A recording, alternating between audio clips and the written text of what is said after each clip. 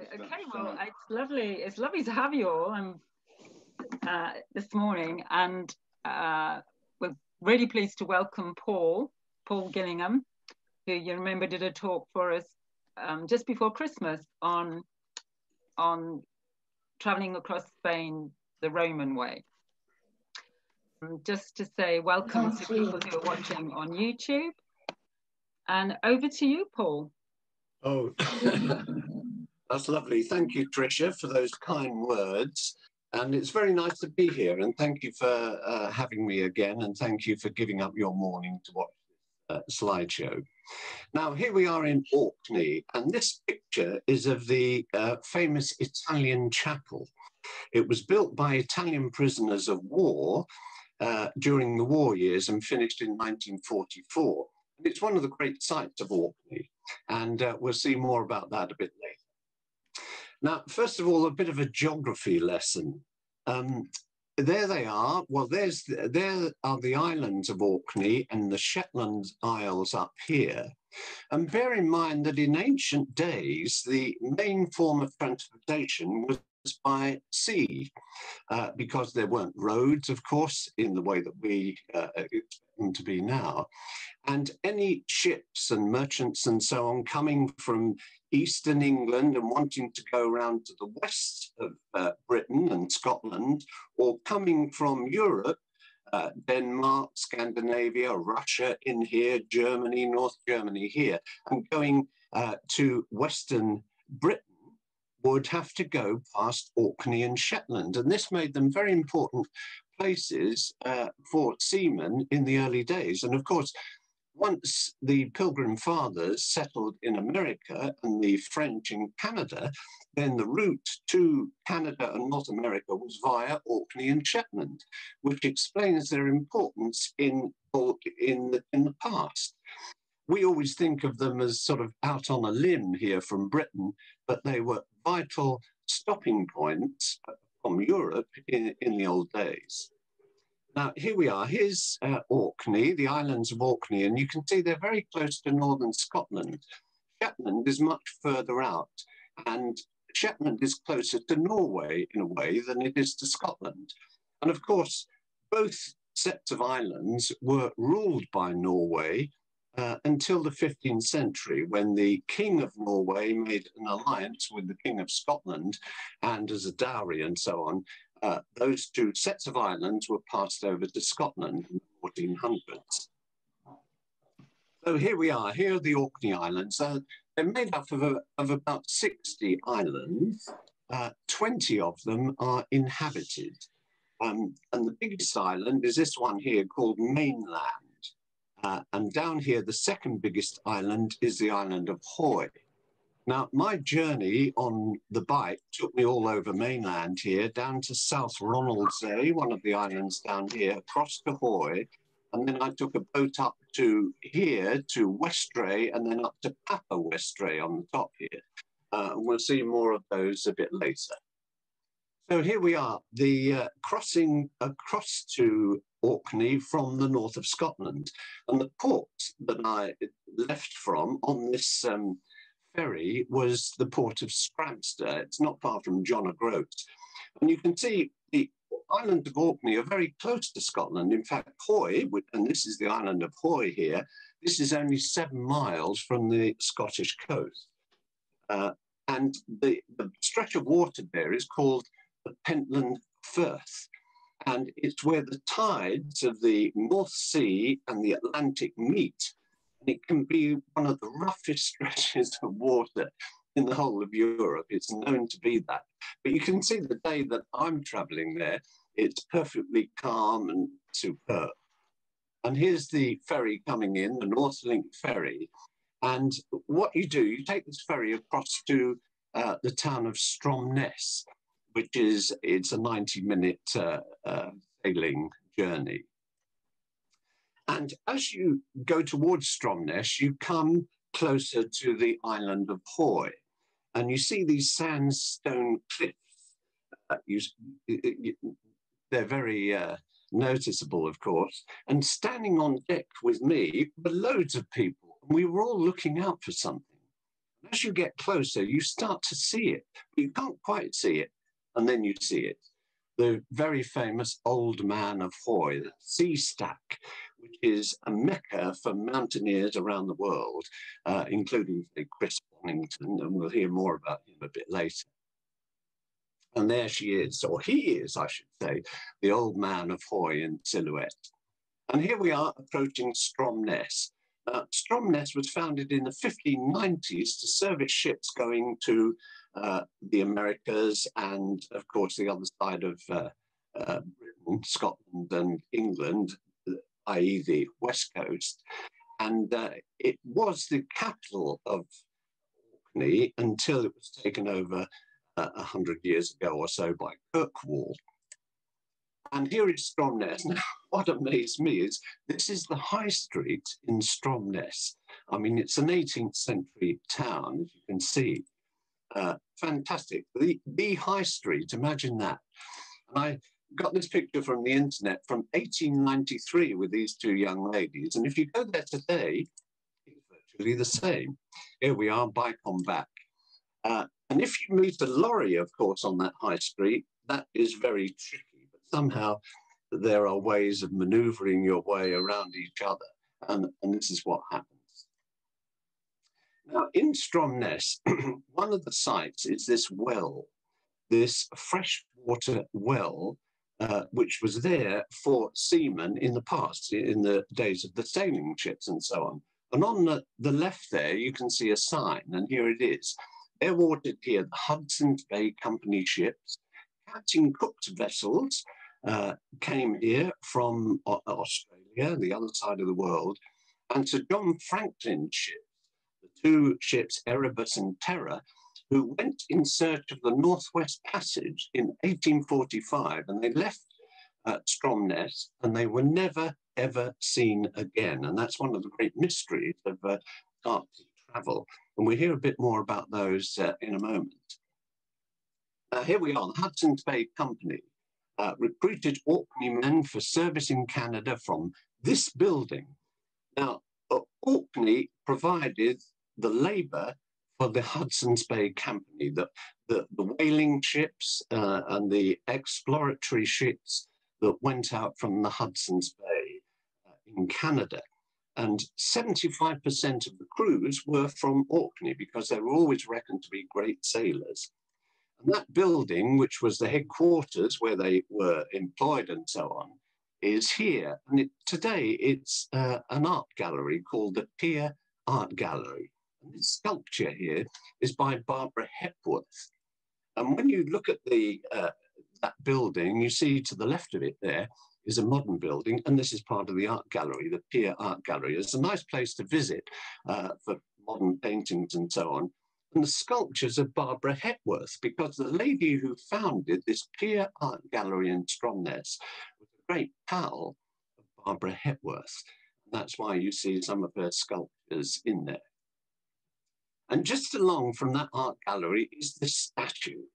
Now, this is a man called Dr. John Ray, who was an Orcadian doctor. And he went out and joined the Hudson's Bay Company. And he it was who actually discovered the Northwest Passage. And you saw reference earlier there to Sir John Franklin, whose ships disappeared. Well, it was John Ray who then discovered what had happened to those ships. And they were caught up in the ice, all the men died, and it was reported by Eskimos that some of the sailors on those ships had started to cannibalize. And when John Ray got back to Britain and told the authorities this, he was in disgrace because Lady Franklin couldn't believe that her husband would be in any way supportive of cannibalism. And she blackened John Ray's name, as did Charles Dickens, actually. And it's only in more recent years that John Ray has been sort of recognized as the great man he was, the great Arctic explorer who told the truth and so on. And this is what he did. He founded the route of the Northwest Passage, which goes from the Atlantic here right across the Arctic Circle, through the waters here and out into the Bering Sea and into the Pacific here. And he was the one who actually sailed through and discovered it. If you go around this area, you will see Ray Mountain, Ray Strait, the Ray Sea, and so on, all named after this Sir John Ray, this Orcadian. And here he is, the actual man himself, who died in 1893. And his monument is actually in Westminster Abbey. There is a monument to him. Now, another building close by to where we've just been seeing is this rather unremarkable council house. And I took this photo because of that blue plaque on the wall. And here it is. It's to George Mackay Brown, the great Orcadian poet, one of the great poets of Scotland. And here he is. He was a strange man. He was agoraphobic, totally agoraphobic, and very, very shy until he had a few drinks inside him. And I'm sorry to say he was a very heavy drinker. His name was put forward as the successor to John Betjeman as the poet laureate on Betjeman's death. But he just couldn't face the idea of going to Edinburgh and London and the big cities as poet laureate. So he refused it. And the man who did take over from Betjeman was Ted Hughes. And even he said that it should have been Mackay Brown because his poetry was so well regarded at that time. And this book, incidentally, you can see at the top here, it says the best biography of a poet I've ever read by A.M. Wilson. It's a great book on George Mackay Brown. Now, here's the harbour in Stromness, and I'm showing you this picture because on the right, you can't see it, was a house. And here it is. And I have to tell you about this house. Look at it. 3-story house right on the harbour with a lovely conservatory there. Look at the price, £275,000. Now, this was only 2 years ago that I took this picture. And so it gives you an idea of the standard of living or the cost of living in Orkney. And I should say at this stage that Orkney is always recognised as one of the best places in Britain to live, partly because of that sense of community and also because there's a very low crime rate, apparently, in Orkney. So there we are. That's the place to go if you want a lovely house at a good price that we can all afford. And now, there I am sort of taking off now from Stromness, loaded down as always. I never seem to be able to travel light. But I was spending a couple of weeks roaming around the Orkney Island and then going up to Shetland. But of course, I can't show Shetland on this talk because there's so much to talk about with Orkney. But there we are, setting off with all the kit, tents, kitchen, food, and all the rest of it. Now, when you set off on the roads there, that's the sort of sign you love to see. Walking and cycling friendly road. Great, that's what we love as cyclists, as do us walkers as well.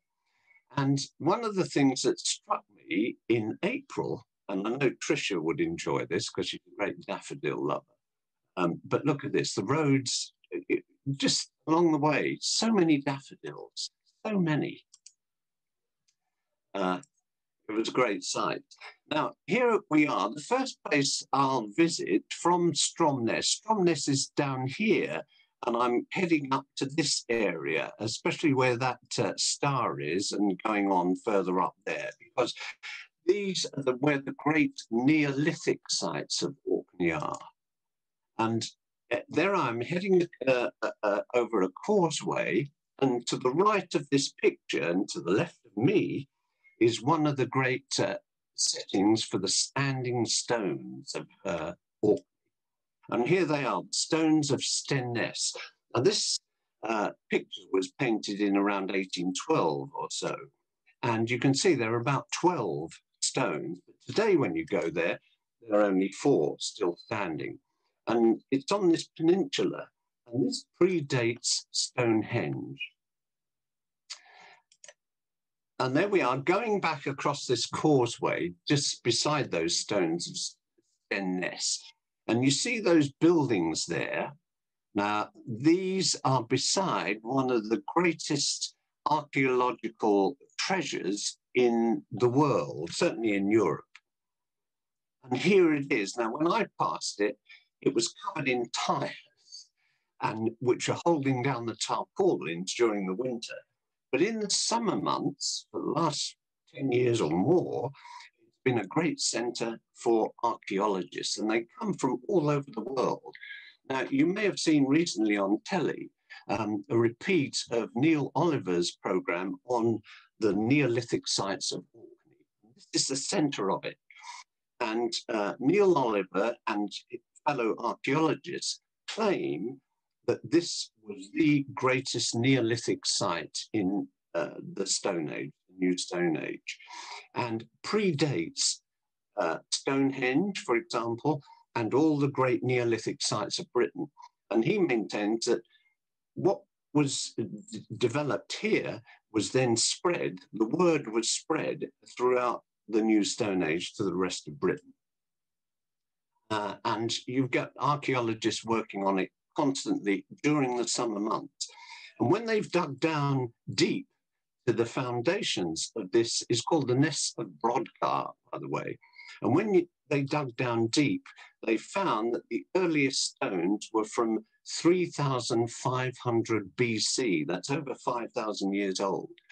And they gives it 500 years before Stonehenge was built. And that was the site, stone houses in those days, reconstructed, of course, by artists. And just along from there, now you see that peninsula, I've come along that road and along this road here, and that Nest of Brodgar is just there where the pointer is. And just along there is this fantastic ring of Brodgar. And look at it. Now, to take a photo of it from the ground was not that easy to capture the whole thing, but here it is, the ring of Brodgar. Stone Age site. There were originally 60 great stone pieces of stone. Now they're 27. And you have to ask yourself, in the New Stone Age, how did they possibly lift these stones, 60 of them, and put them into place? Where did they get them from? And so on. It's one of the great mysteries of the Neolithic period. And here we are, the Ring of Brodgar. Now I'm on the bike, and by the way, I'm not loaded down here because I'd left all my kit in a hostel actually in Stromness. And now I'm headed on the bike along this road and to the coast here, because I'm visiting again one of the great Neolithic sites of Orkney. And here it is, Skara Brae. It's the oldest lived-in settlement in the whole of Europe from the Stone Age period. And for thousands of years, about 4,000 years, it was covered in sand until an archaeologist or an amateur archaeologist from this great house here, Scale House, started digging, and he found the beginnings of the ruins of Skara Brae. But as I say, it was covered in sand, and here it is. It's a collection of circular stone houses. And in the 1920s, somehow the sand had retreated, and that's when the archaeologists really got going on uncovering it. And this is a photo taken in around 1925, when it was first worked on by archaeologists. And you go there today and you see proper rooms. And on that telly program the other day, Neil Oliver was waxing eloquent about these houses, saying, look, not only can you see the house without the roof, of course, but you've got furniture here. Like you've got a chest of a dresser where they kept all their kit and so on. You've got beds here where they obviously put straw down to lie on, and the beds are there. And in the middle, a huge or a big fireplace. So it must have been kept very warm in the very cold winters of Orkney. And between each of those buildings, there are passageways. You can just about make one out here to the next building here. And there it is again. So Skara Brae, one of the great Neolithic sites of Orkney, dating from around 3,500 BC. And next to it, as I say, is this scale house. And this is where the laird of this area lived, who first discovered Skara Brae. And there's the house itself. And you go in there, and it's a 16th century mansion, and it's, you know, quite well kitted out. It's a nice place to visit. And you've got the dining room here. And when I took this picture, I was amazed at what was behind me, because in a cabinet, just behind this chair here, is this china, a set of china, a dinner service. And you know where it came from? It came from Captain Cook himself, because in 1779, he had been murdered in Hawaii, and his captain and his sailors and so on from his two ships came back to Britain via Orkney, and they stopped over here at Scale House because they were friends with the laird there, and they donated the Captain Cook dinner service to Scale House. And there you are, you can see it even today. Now, just along the way from there, we're looking at Neolithic sites, and just along the way there is this one, Maze How, it's called, a cairn or a tomb. And it doesn't look much from the outside. You see this great big green hill, and you go in, you have to sort of really climb in almost under in this very small space into this cairn. And inside is a fantastic stone building.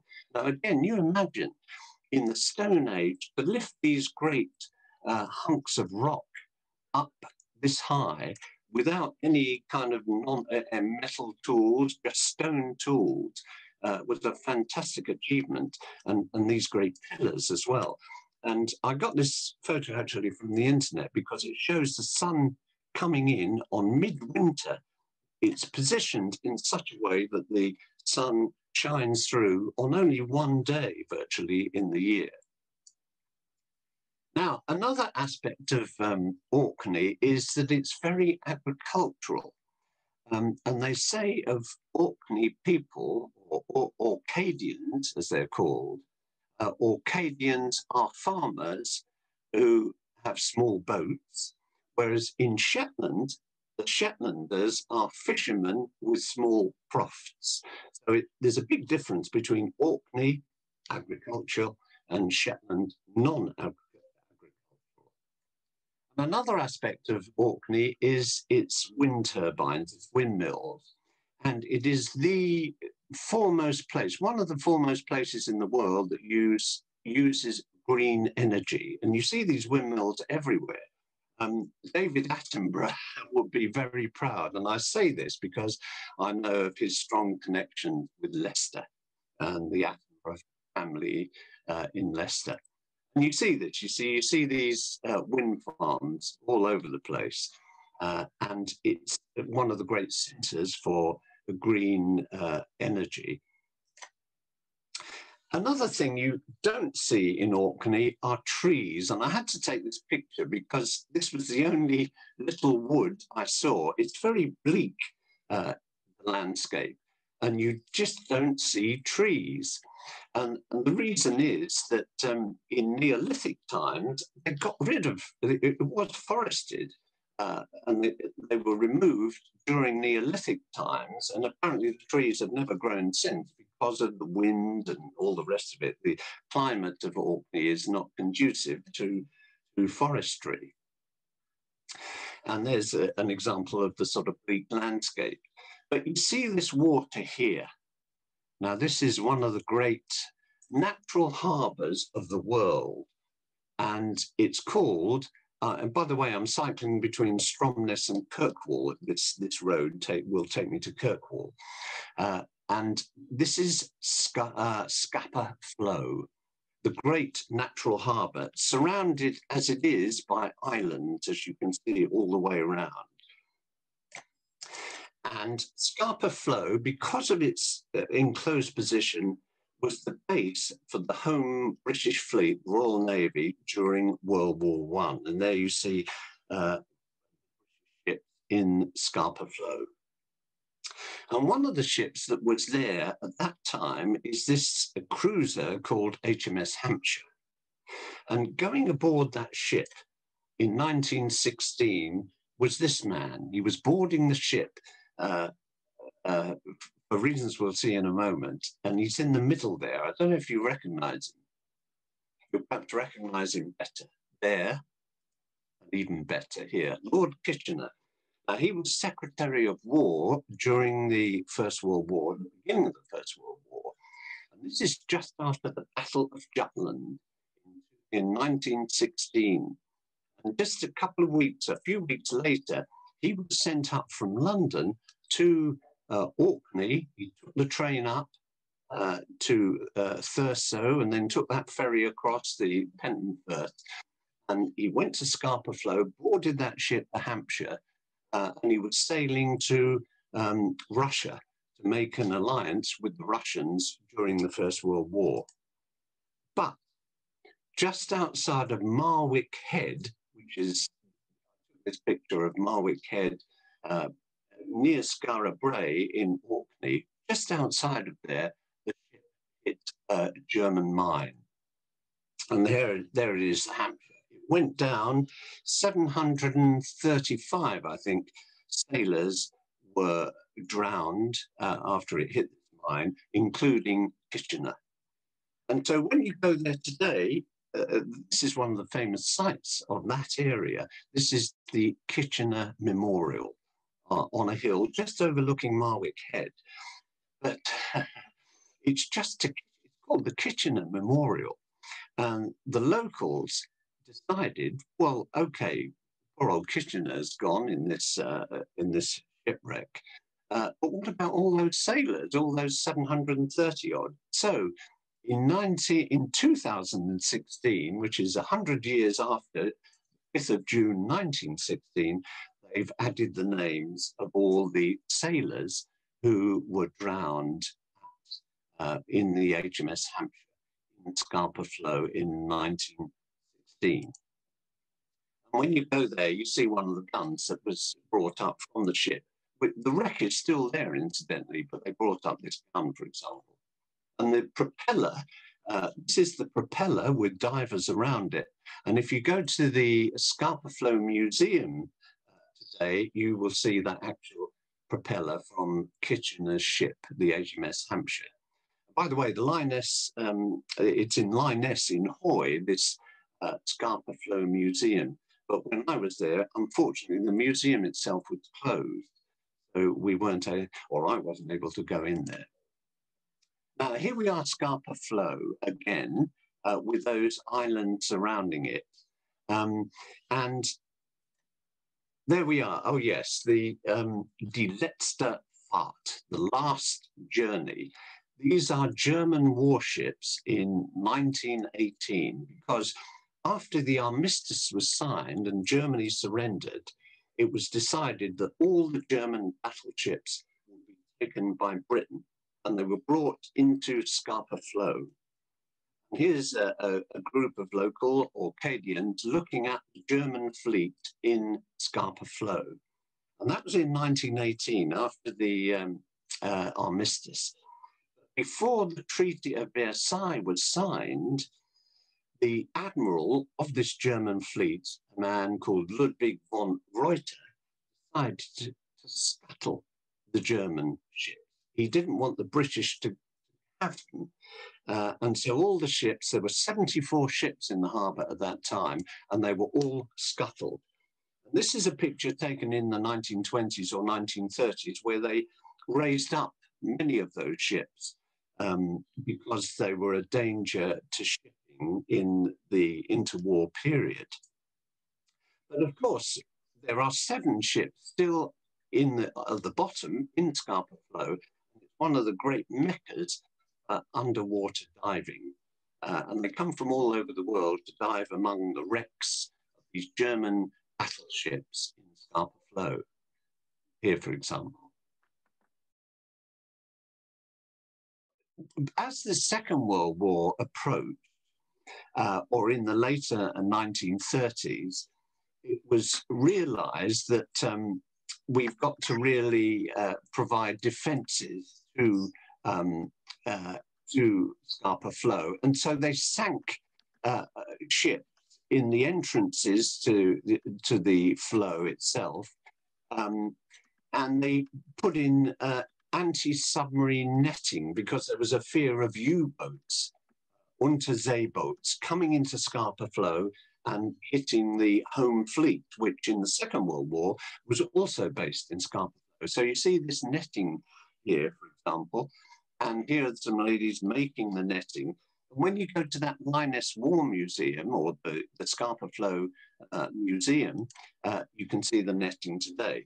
As I say, you couldn't go in there, but you could see this sort of thing around about. And there are some of the block ships that are in front of the openings to those islands into Scapa Flow. And you can still see them today. They were put there in the 30s to keep out any U-boats who might get into Scapa Flow. Now, on that note, seeing as we're nearly at break time, I'll perhaps pause there, because later we'll see one of the consequences of what happened in Scapa Flow.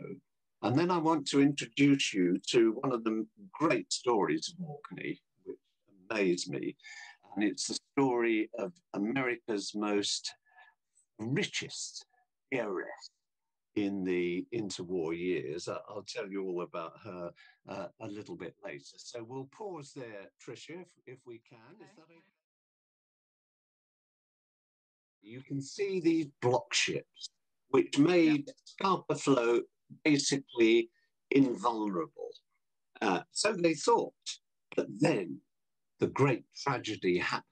This battleship is called the Royal Oak, and here it is in Malta in the 1930s, and here it is in its home port of Portsmouth, and you can see HMS Victory in the back there.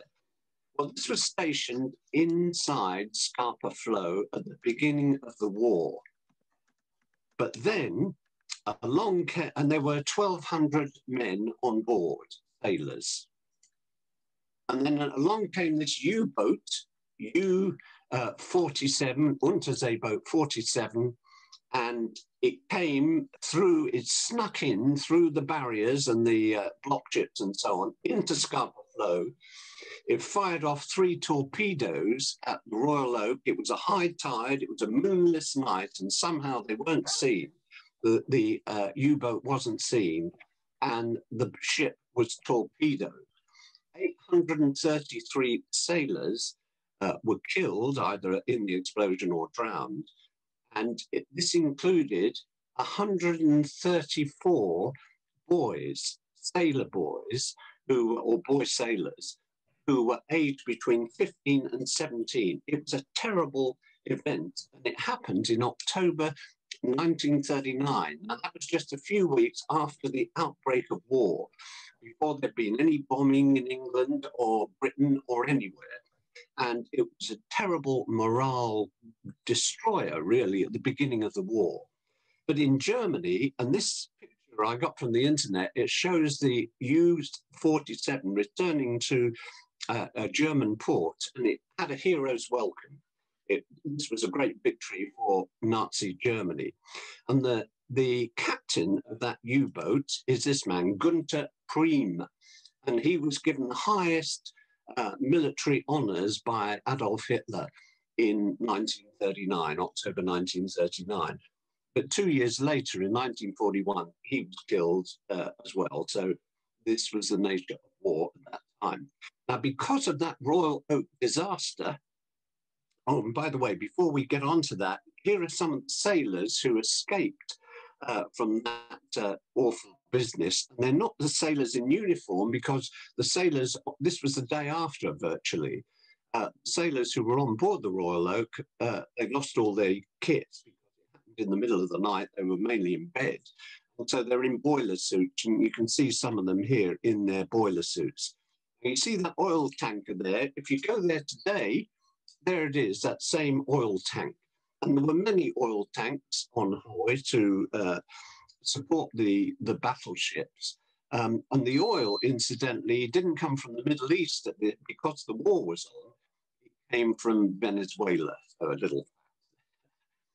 And there's the Royal Oak on the sea bottom. It's 100 feet down, lying on the bottom at Scarpa Flow. This is an artist's reconstruction, but it is now, or ever since then, it's been a war grave. Nobody is allowed to dive to it because it's a war grave and there's still bodies in there.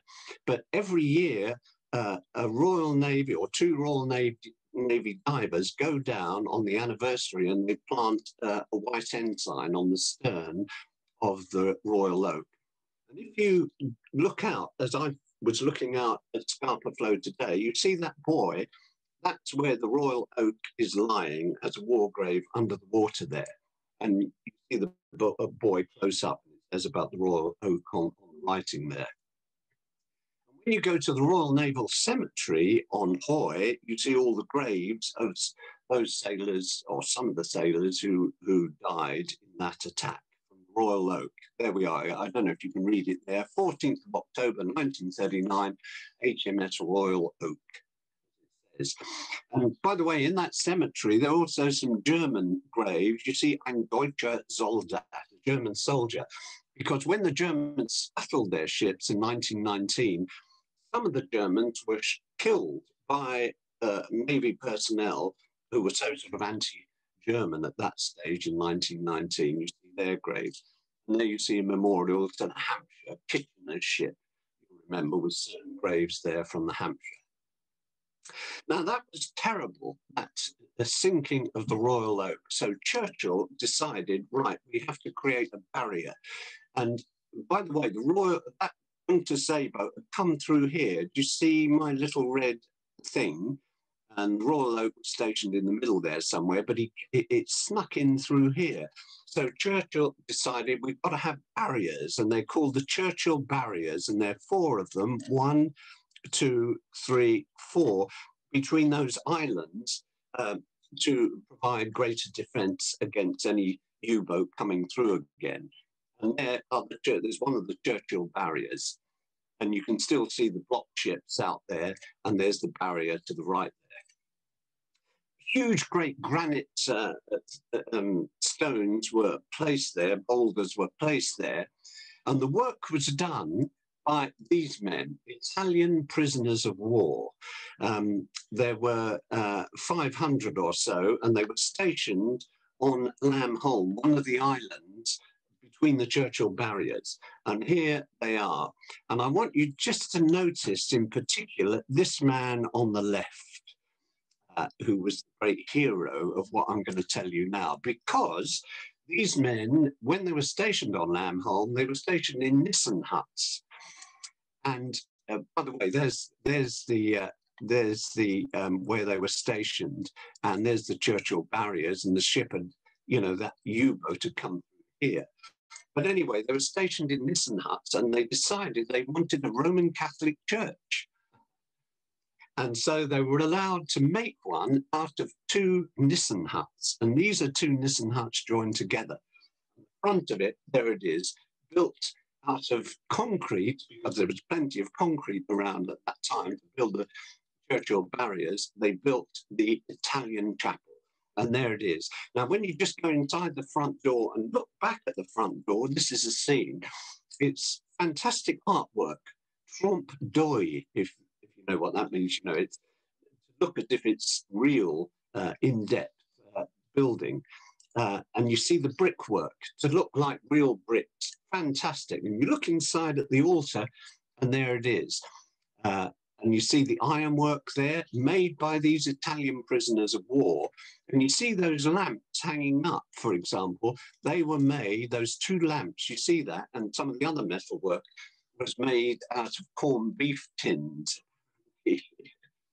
And the great artist who did this is that man I showed you on the left there in that earlier picture. And here he is, Domenico Chiocchetti, who was basically a peasant man from the Dolomites, a great artist. And it was who designed and did all the artwork for the Italian chapel. The man on the right actually was, he did the ironwork that we saw earlier.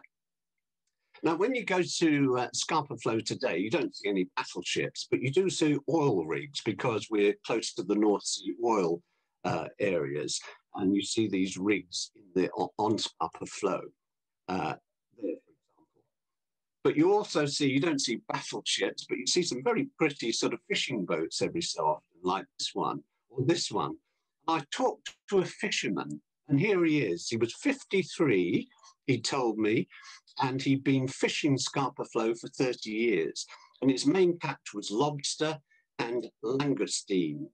And I interviewed him because I want you to hear what the Orcadian accent is like. It's different from Scottish, and let's hope we can hear him now. Spent all my life doing it.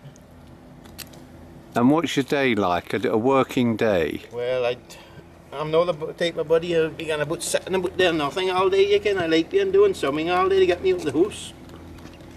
Yeah. I couldn't sit in the house all day. I think it would drive me scotty. Yeah. It's, and I think the wife and I like it either, so. I've come down on the bike down from Kirkwall, which is above here somewhere, and I've come across the Churchill barriers, and I'm visiting now St Margaret's Hope. And this is the island of South Ronaldsay. And there's a great story here, but here we are, St Margaret's Hope, a little sort of 18th century town right on the Scapa Flow, very nautical, as you can see on one of the doors there. And I went to this museum, this little museum, and talked to this man who was a sort of volunteer in charge. His name was John, and he'd lived there all his life in St Margaret's Hope. And he showed me a picture of him when he was at school with all the fellow school kids. And here he is on the left here, John, and he said to me, 80% of those people in that picture have left Orkney. You know, they didn't stay, they sought their fortune in Scotland or further afield. But he said, you must go to the shop next door, the cafe next door, because in the window was this book. And the cafe was closed, so I couldn't get hold of it. But I got hold of it in the library a bit later. And it's about this woman, amazing. What a story. Cornelia Stuyvesant Vanderbilt. She was the richest heiress in America in the 1920s and afterwards. And her house, which she inherited, is the Biltmore Estate in North Carolina. This is the largest, wealthiest, privately owned building in the whole of the USA. Today, I think. And that was hers. Can you hear me okay? That was hers. And here she is on her wedding day on the left in the 1920s. And she married an Englishman, Baron Cecil, Etonian and Oxford. He was a diplomat in the Washington embassy. And yeah, that was her husband, Cecil. And he was descended, incidentally, from William Cecil, who was the first minister of Queen Elizabeth I, so a very aristocratic family. And they were together for a few years, and then she got fed up with being married, did Cornelia. And she took off and she went to Greenwich Village in New York and became, studied art. And here she is. She dyed her hair red. Changed her name to Nilcha, and she went to live in New York, and then in Paris, and then in London. And in London, she remarried another aristocrat from Eton and Oxford, and they were happily married for 20 years. She lived in Oxford, but she had a flat in the Fulham Road in London. And her husband died. And then in 1973, when she was 70 odd, she went to a restaurant in the Fulham Road, and she fell in with this man in the middle, whose name was Bill Goodsir. And he was from St Margaret's Hope in Orkney. And he was looked on as a bit of a playboy, you know. He was a male model and a film extra in London in those days. And that's his sister on the right, and there's Cornelia on the left. And they got married. She was 70 odd and he was 46. She changed her name again to Mary, and that was it. She was now married to this Bill Goodser from Orkney. And she died at the age of 70, in 1976, at the age of 76. He went on and lived a bit longer. And then in Fulham Road, in their apartment, he hanged himself. And that was the end of Bill Goodser in the middle there. And so his body was brought back to St. Margaret's Hope, and he was buried in the family grave, St. Peter's Kirk, just outside of St. Margaret's Hope, right on the sea there. And that's where his grave is. Now, at Cornelia, what turned up there was this. Here lies the dust of Cornelia Vanderbilt, the richest woman in America, or had been. And how that got there, nobody knows, but the dust was put onto the grave of Bill Goodser in that little tiny cemetery in St. Margaret's Hope in Orkney. So what a story there about the great wealth that can lead to this. Poor old Cornelia, but she apparently was a very happy sort of woman and very involved in helping the poor and all the rest of it, you know. So, an interesting story there. Now, here we are back in looking at the Orkney Islands again. Now, my next trip, I think it's the next trip, is to go, let's have a look. Where are we going to now? Oh, yes, back in Kirkwall. I'm in Kirkwall now. And again, a lovely old 18th century town. This is the main street of Kirkwall on a wet day. And you see the wooden board along the house here, you know, in case a lorry or something comes around and hits those windows. And there's some historic buildings, great historic buildings. This is the Earl's Palace in Kirkwall. And this is the great pièce de résistance as a building, which is St. Magnus Cathedral. Now, bear in mind, I mean, Orkney only has a population of 22,000, and yet they have this great cathedral. And you go inside, and it's quite a sight. And it's called St. Magnus Cathedral after this man who was the Earl of Orkney in the 12th century, St. Magnus. And he was murdered by his cousin, who went at him with an axe on the head, apparently, according to tradition, and this is an embroidery that was in the cathedral. And then, amazingly, in 1919, when they were doing renovation work on the cathedral, they found this coffin. And this is a photo, that's in the museum now. But you see this photo taken in 1919, it's of the bones of St. Magnus with that axe hole in the skull there. Can you just see it there? And his bones. And if you go around that cathedral, you see this sign. Within this pillar lie the remains of Magnus Erlendsson, Earl of Orkney, who 1115 was slain on the island of Eaglesay in Orkney, and he was canonized 1133. And in his memory, his nephew, Ronvald, built this cathedral. So in the 12th century, it's been there since the 12th century. And that pillar that I just mentioned, inside there are the bones of St. Magnus. And one of the other memorials in that cathedral is the memorial to Sir John Ray. Do you remember we talked about him earlier? The great explorer, Arctic explorer, who set off from Stromness and found the Northwest Passage. There he is. There's also a monument to or memorial rather, to the Royal Oak, to the men of the Royal Oak, 833 officers and men who lost their lives 14th October 1939. And here it is. And that bell, you know, I told you it's a war grave, but they did remove the bell and put it in the cathedral there and renovated it and so on a few years ago. Now, outside the cathedral, I was walking along in High Street here of Kirkwall, and this group of lads went past banging drums and shouting. And I realized, I found out later, that this was one of the ceremonies of Orkney. Now, Orkney has very traditional things that are unique to Orkney, and this is called the blackening ceremony. These men, they cover themselves in tar and they drink, they beat the drum, and it's because one of their mates is getting married. And I'm not sure which one was the groom, if it's any one of these. But what they do, they have this ceremony and they end up stripping the groom to be, and they chuck him in the sea there in Orkney. And that's one of the ceremonies of traditional Orkney, still going on.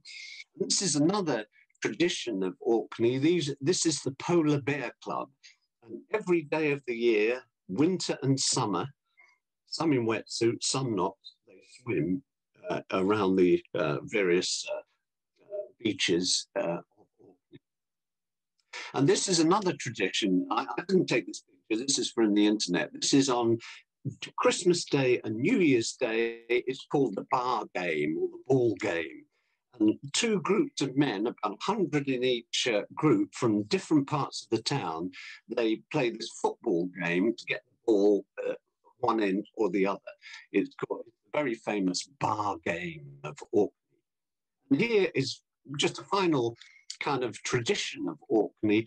These are the girls of the Festival of the Horse, which happens in South Ronaldsay, only South Ronaldsay, at St Margaret's Hope, which we've just been to.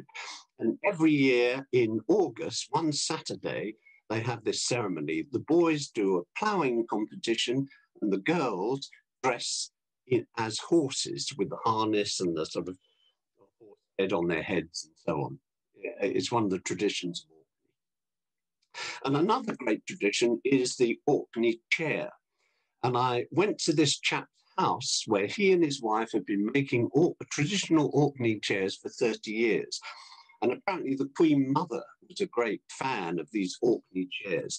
And you can see the straw that's used, you can see it at the back there, used on the back.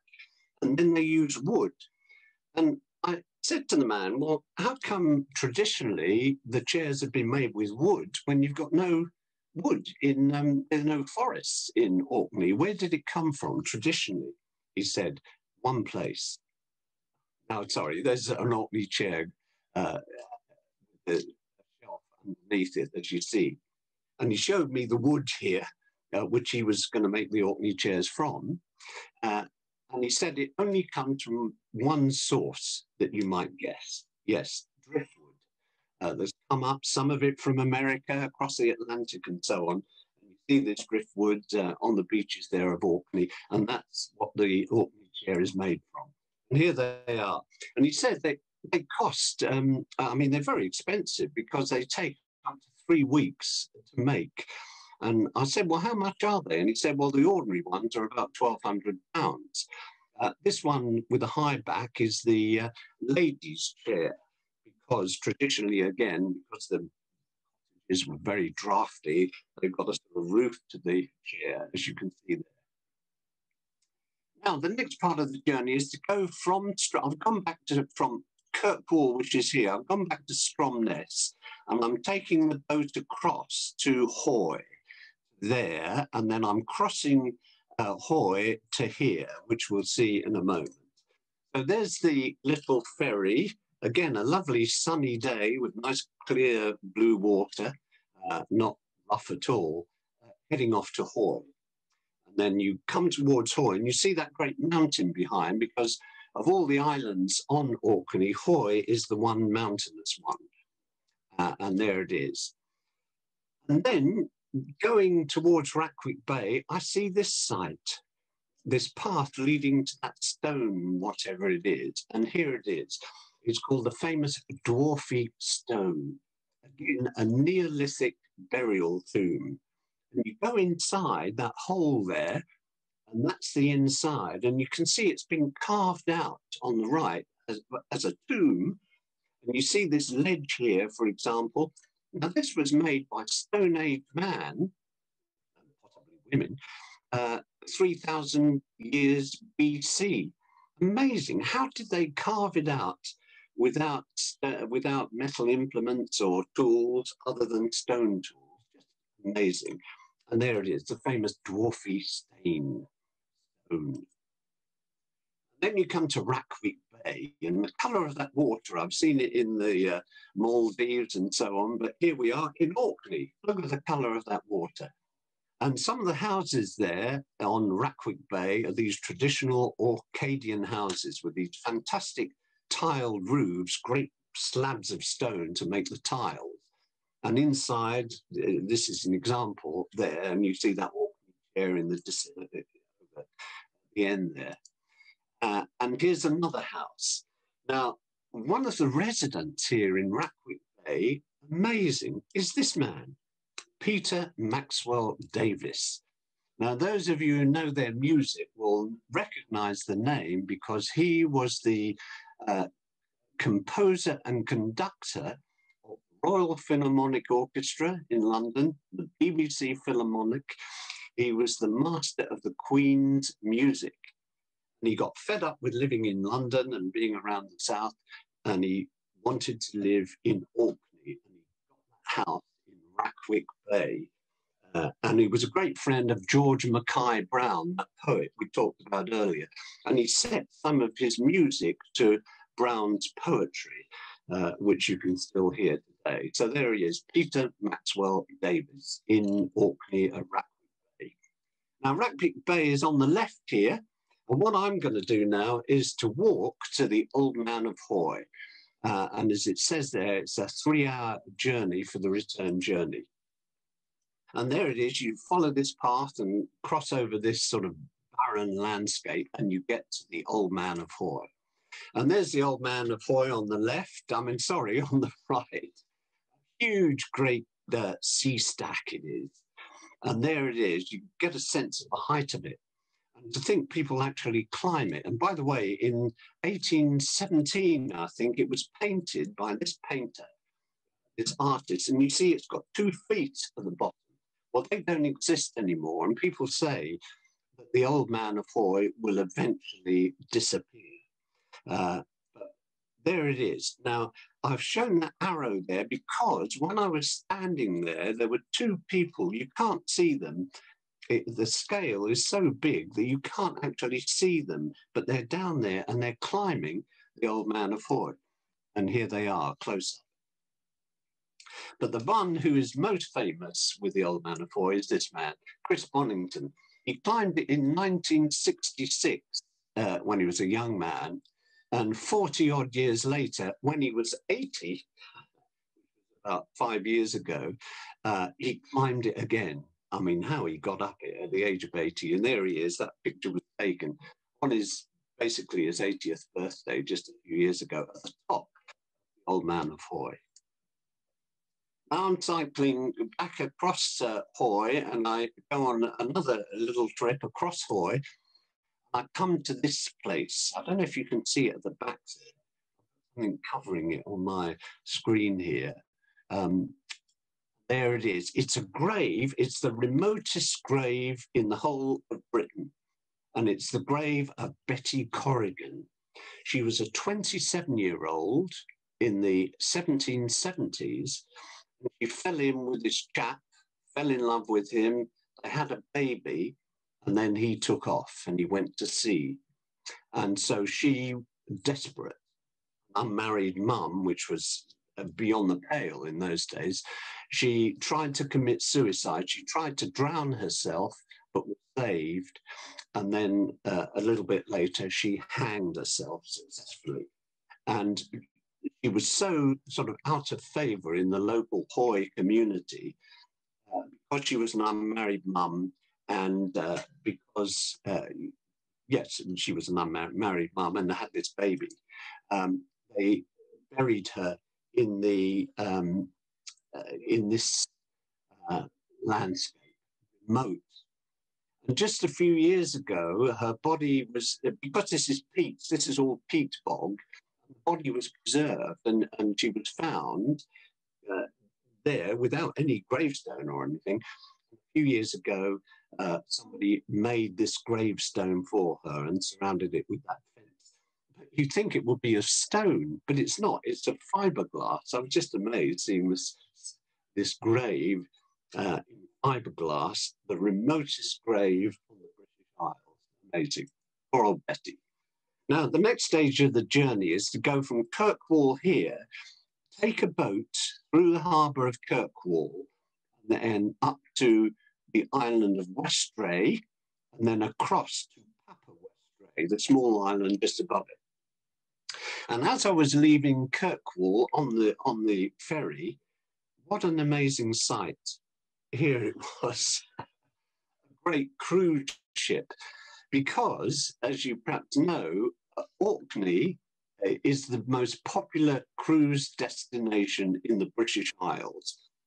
In 2019, which was the year after I was there were expected to be 170 cruise ships coming into Kirkwall that summer. And what a sight it is. Last year, I imagine there probably weren't any because of COVID, and you wonder how many there'll be this year. There's another view of that same ship, but they built a new sort of harbour for it just outside of Kirkwall. And there it is, and it houses these cruise ships. And you imagine thousands of people on board going around Kirkwall and Orkney. It really affects the community. The reason Orkney is so famous as a cruise destination is there's so much to see that you can do in a day. You know, if you've got a motor vehicle on one of these cruise trips, you can imagine. And then I get up to Westray, and there it is, typical road in Westray with lots of daffodils again in April. It's not a very good photo, this, but I did a selfie here, holding up that hanky, just showing the wind, and it doesn't really convey it, but I was fighting against a really foul headwind to get to the other end of Westray. And I get to this castle, Naltland Castle on Westray. And it was built by a man called Sir Gilbert Balfour in the 16th century. And he was the master of the household of Mary, Queen of Scots. And you ask yourself, when you're in there, in this castle, did Mary, Queen of Scots come here? She possibly did, but of course it wouldn't have looked like that when she was there. And not a castle, but there's my home on Westray, and you can see that rainbow there. Of course, the weather changes very much within a day, often on Orkney. And where my tent is a place called Purewall, which is the village, the main village on Westray. And this is outside, they've got a little museum there, and this is outside the museum. You see all these anchors from the ships that had called in or been shipwrecked in that area. And you also see this, I thought it was a whale bone, but it's actually dinosaur bones just outside of that museum in Purewall. One of the things in the museum which I enjoyed seeing was this famous Westray wife. And you can see it's a woman because of the breasts there. And this is the first ever, it's Neolithic, the first ever sculpture of a female in European history, basically. It's still there in that museum. One of the visitors to that museum in, I think it's 1970, I can't see it at the top, is the Queen and the Duke. Duke is very well at that stage, but I have to show you this picture. It's not often we see the Queen actually hilariously laughing, but they were there on a visit to this little place, Purewall in Westray. And now to get across to Papa Westray, I'm going from Westray, the island of Westray, to the island of Papa Westray. And one of the ways of doing it is to take this flight. And this is the shortest scheduled flight in the world. And it goes from Westray to Papa Westray. It takes 2 minutes. But of course, because I've got the bike, I'm not going on that plane. The way I get across is by this little ferry, which goes every day between Westray and Papa Westray. And the main reason it goes is to take school kids from Papa Westray, where there's no school, to Westray, where there is a school. But when I was doing it, there was just one kid, one young girl in about the fifth form, who was going back and forth on the boat to school. Now, here we are in Papa Westray, and I want to visit this, again, a Neolithic site, and it's the oldest known farmstead in Orkney. It predates even Skara Brae. And to get there, I park the bike against this fence, and I have to walk across this field, and I walk along here, and the cattle, when I arrive, I've taken this after I've finished the walk, but when I was walking there, these cattle weren't eating, actually, and they were sort of just in the field. And one of them, it looked very masculine. It must have been a heifer. I don't think it was a bull, but it chased me. And I was so scared. I had to run for it to get out of the way of this big black cattle, cow, whatever it was. And anyway, what I'm doing is going down to the sea here, and there I find this. This is the Knack of Hower. And here it is, again, Neolithic houses, which used to be covered in stone, and they predate even Skara Brae. They're on this remote island of Westray. That's where Stone Age man must have lived in, Stone Age time.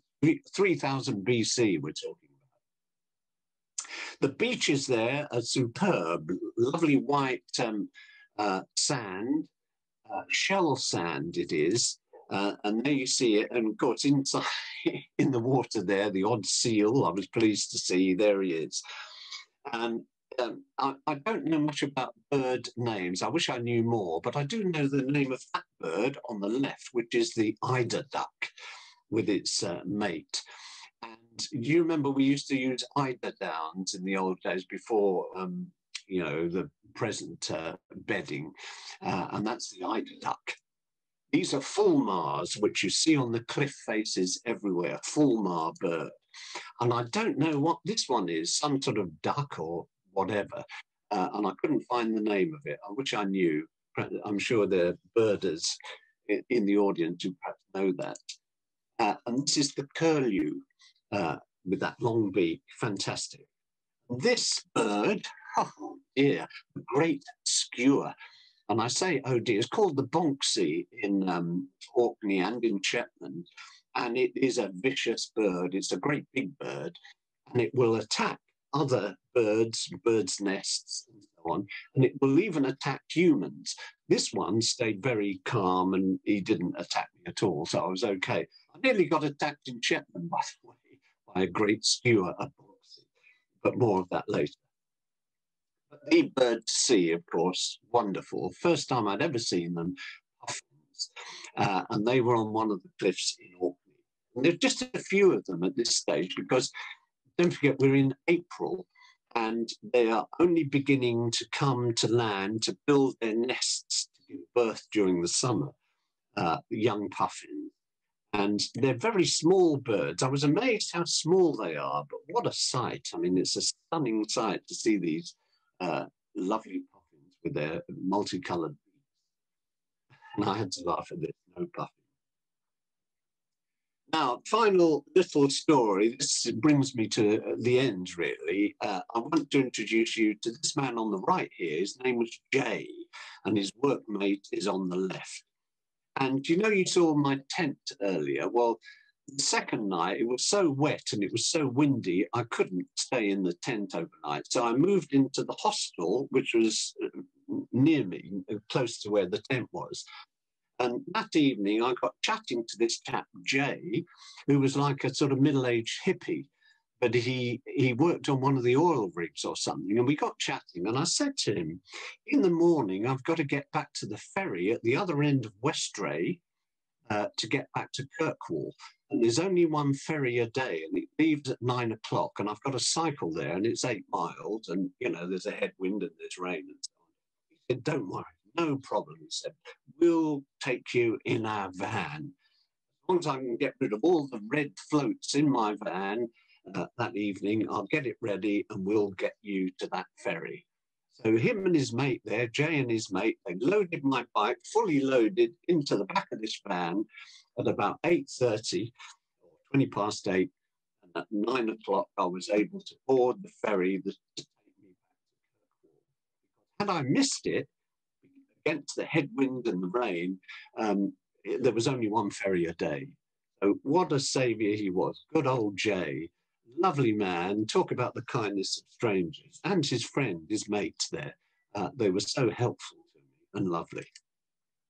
Now, they took me back to Kirkwall, or they took me to the ferry. I went back to Kirkwall and I spent that evening in the sun again, next to the cathedral, St Magnus Cathedral, at this place called Reel.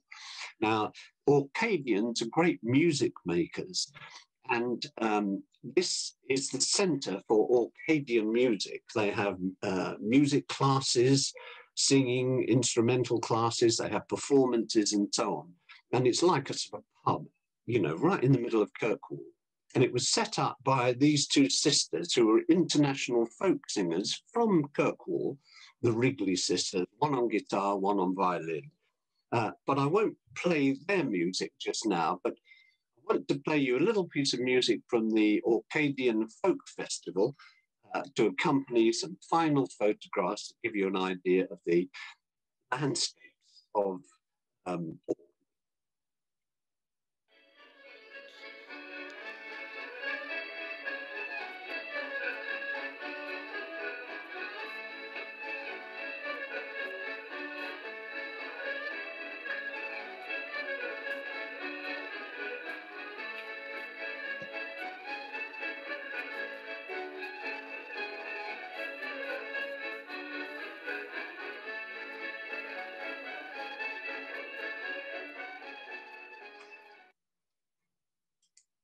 So there we are. It brings us to the end of the talk. I hope you've enjoyed it. This is Rackwick Bay, by the way, and you can see in the distance, that's John O'Groats over there, somewhere along the coast there, and you can see Scotland, see how close it is.